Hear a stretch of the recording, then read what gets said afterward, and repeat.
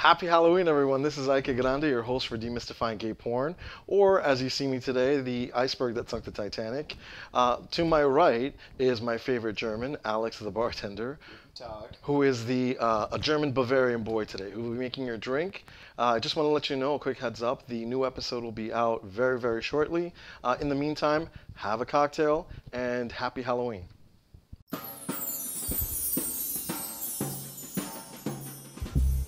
Making a dirty gin martini. What we're gonna need to make this drink is some gin, dry vermouth, olive brine, ice, our shaker, a martini glass, and of course, our garnish.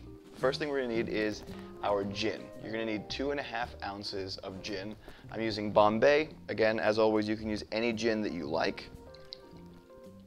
So 2.5 ounces go right in the shaker. You can make it on any side you want. Then we're gonna need 1/2 ounce of the dry vermouth. And you can use less if you don't like it. People are very divided on vermouth.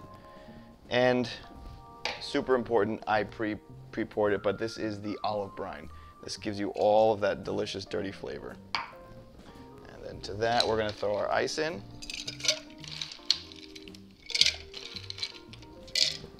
And shake.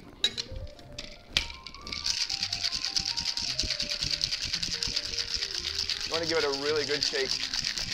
Always, as a good rule of thumb, you'll know your shaking is done once the outside of your shaker has started to frost a little, so you'll see a little bit of frost form. That's how you know it's almost ready. All right. And then we're going to strain it in.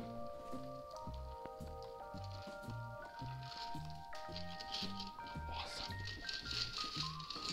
And enjoy.